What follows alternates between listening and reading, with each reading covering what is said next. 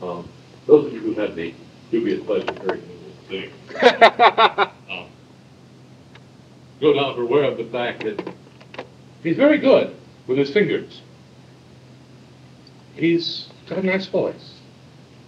He has a memory for which you could drive the entire Roman army. Quite true. One event, a couple of my friends said, we're going to get him as he's never been gotten before. Now, Moonwulf was a man of incredible self-contained pride and virtue, and therefore very easy to prick holes in his fragile little ego.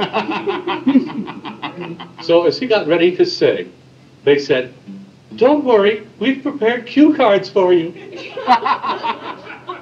And as Moonwulf grumbled under his breath, trying desperately and vainly to maintain his dignity, while surveying the fact that he probably did need cue cards.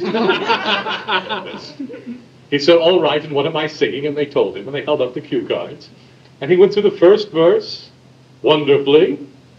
And he went through the second verse wonderfully.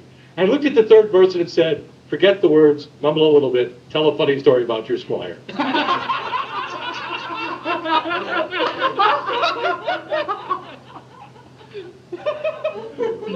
Sure enough, after that was the fourth verse.